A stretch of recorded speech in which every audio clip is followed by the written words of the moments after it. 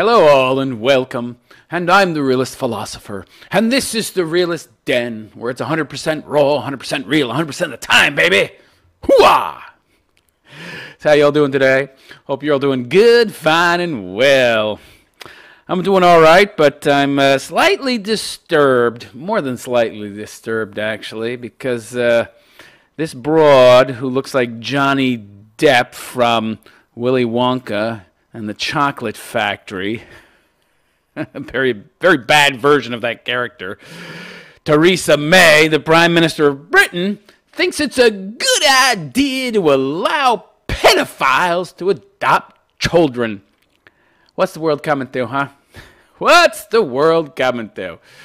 So claims blocking adoption for child abusers is a breach of their human rights, says Theresa. Is that so?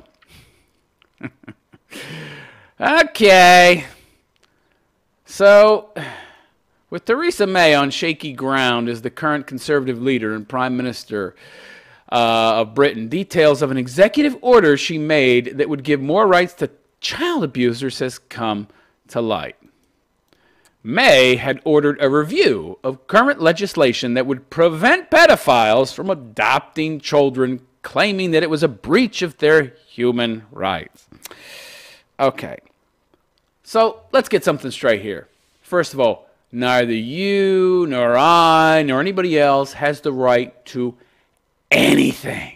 There's no such thing as positive entitled rights, meaning that just because you breathe, just because I exist, does not mean in any way, shape, or form that you're entitled to shit, okay? You don't have a right to health care or food or housing just because you're breathing, just because you're alive, okay? These kind of things have to be fought for. They have to be earned. They are not just things you automatically receive. I know that people tell you this, okay, because they want to have a pretext to give you free shit so that you'll then vote for them, right? But the truth of the matter is, you are not entitled to jack shit, including the right to adopt human beings, especially if you're a pedophile who likes to bang them in the ass, okay? This is really disturbing stuff here. What is this lady thinking, okay? A breach of their human rights? Come on here. So the order, spurred on by the late Helen Rees, who was a reader in family law at the London School of Economics, who supported the then Home Secretary's policy on relaxing the law for child rapists because they have the right to build a family unit just like everybody else. Okay, first of all, let's get something straight here. Child rapists, pedophiles in general, they're scum, okay? In my opinion, they should be castrated, all right? Even then, they shouldn't be allowed to have kids, okay? Because they'll do other sick things to get off, all right? So, no, these people should not be allowed to have kids, all right? Look, this is not like other types of crimes, right? Sex crimes are highly pathological. These people do not change. They have one of the highest recidivism rates out there, if not the highest, okay? Especially child rapists. These people don't change. And let me tell you something. In general, people don't change, all right? Yeah, there's exceptions to every rule, but as a rule, people do not change. So if you take somebody who's been in jail for 15 years for raping a 5-year-old kid, my God, that's a sick individual, okay? The level of depravity when we're talking about sex crimes is higher than, say, oh, I don't know, beating up some old pensioner and stealing his check, okay? And stealing his pension check, all right? That's a little different, okay? That's something that somebody might be able to change. That kind of behavior might be able to be altered, okay? But sex crimes, no. No. Okay? And these people should not be allowed around kids. So build a family, right? Okay. Again, if they were castrated, they wouldn't be able to build families. And they shouldn't have the right to build families, okay? Look, there's some things in Western society, in society in general, that we as human beings value. We as human beings value more than anything else. And one of those things is our children, okay? There's a difference, and granted, It's horrible, it's evil to be violent toward other people. It's horrible to rape. It's horrible to murder. It's horrible to do violence against your fellow human beings. But at the very least, at least when you're doing violence against an adult, that's an adult. They have the possibility of fighting back. Children are 100% completely unable to defend themselves in most cases. They are innocent. They have no ability to stand up for themselves. They have no voice. They are the weakest among us. So we need to make special allowances that go above and beyond what we would normally do when dealing with crimes of an adult victimizing another adult. Okay? We need to protect the well-being of our children because they will be the leaders of the future. They will be the people who produce, who maintain our society, our countries in the future, all right? And the thing that affects their well-being the most in a negative way is crimes done to them as children. So, you're going to tell me these people have, quote-unquote, rights. Well, to hell with their rights when it comes to getting to have children. They forfeited those rights when they raped some kid. Okay? So one of May's arguments for the change in policy was that although pedophilia is on the rise,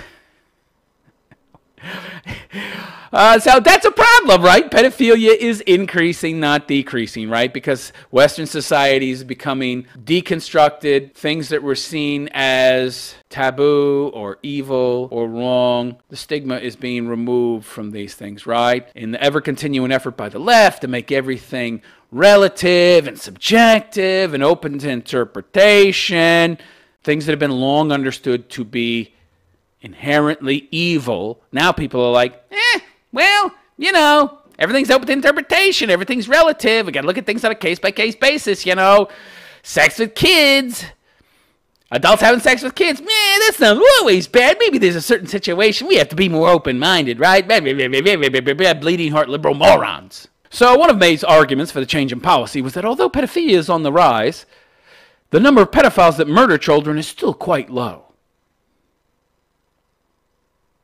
What? I'm sorry, what? I'm confused here. So her argument for letting pedophiles and child rapists, which are also pedophiles, they're all pedophiles, right? Yeah, pedophiles, rapists, they rape children, yeah. Of course, not all pedophiles get to that point. Some are just gropers and weird shit like that. But, they're all pedophiles. But what's her reasoning here? So, because the absolute worst thing that could possibly happen is happening less, it's perfectly okay to let these people have kids, even though the second worst thing that could possibly happen, which is the kid getting raped, well, that's on the rise. This is some very unusual logic she's employing here, if you could call it that. Warped logic. Speaking about the proposed change, leading legal academic Reese said that blocking sex offenders from working with children was also unfair. You want to know what's unfair? Some poor little kid, 5-6-year-old kid, having to be exposed to some sick, degenerate child rapist who may or may not sodomize them. I think that's unfair. She also stated that rape victims should no longer be granted anonymity in trials against sex offenders as it gives defenders a disadvantage. Really? Well, boo-diddity fucking hoo-hoo-hoo for them. As well as banning certain offenders, the law currently requires adults coming into regular contact with children other than their own to be screened. I don't have a problem with this. Them talking about this makes it look like they have a problem with that too. So that's heavy-handed too. Oh, well, they get out of jail. Let's just stop monitoring them at all. We know that these people have a high recidivism rate. But let's not keep track of them. Let's act like sex crimes are the same as some dude knocking over a liquor store. Yeah, that's totally the same, right? Once they've served their sentence, they should just be let go. They did their time for their crime. Now let's just leave them alone and not ever, ever, ever check in with them or monitor them at all. In her article, Miss Reese suggested that the review should also introduce an assumption. You got to be real careful with assumptions, right? They tend to make asses out of you and me, more you than anybody else. That sex offenders, including child abusers, posed no threat once they had served their sentence. Where does this assumption come from exactly? Because the science on this is very clear. And it says the exact opposite. What is this pie-in-the-sky bullshit, right? Trying to equate sex crimes with, a robbery or an assault of a non-sexual nature. They're very, very different crimes with very, very different recidivism rates. And by the way, the recidivism rate for non-sexual crimes is also very high. Why do we need to have this assumption? Why do you want to introduce an assumption that sex offenders abusing children are no more of a threat than anybody else who's committed a non-sexual crime once they're released? People who, by the way, again, have very high recidivism rates. You know why this is? Because the left wants to normalize sexual activity with children. All these people are deviants. They're all a bunch of relativistic deviants, right? And they want to be relativistic so that everything's allowed, right? Nothing's off limits. So Ms. Reese went on to say, there's no reason why all sex offenders should not be considered as potentially suitable to adopt or foster children or work with them. Is there some shortage of people out there that can't have kids, who want kids? I mean, the last time I looked, there's plenty of people, normal people who are not people who have been convicted of sex crimes who want to adopt kids. Why do we need to make these sickos, these degenerate nut jobs that you want to label as perfectly normal? It's perfectly normal to have sex with children. Hell, we shouldn't even send them to jail when they do, right? So it goes on to say, the vetting and barring scheme and other legislative measures single out sex offenders for unfair special treatment. And they destroy the principle that a prisoner pays his or her debt by serving their sentence before re-entering society on equal terms. There's that term, equal again. They love equality, even if and when it harms people, which is, by the way, it always does, right? Because the only way to achieve equality is to, do it at the point of a gun, right? By force, by coercion. Oh, sure! They served their time, right? They're no more a threat to anybody. It's not like the crime that they committed was any worse than this dude, right? He knocked over a liquor store at knife point. This guy banged a 3-year-old baby in the tuchus. Oh, well, they're equivalent.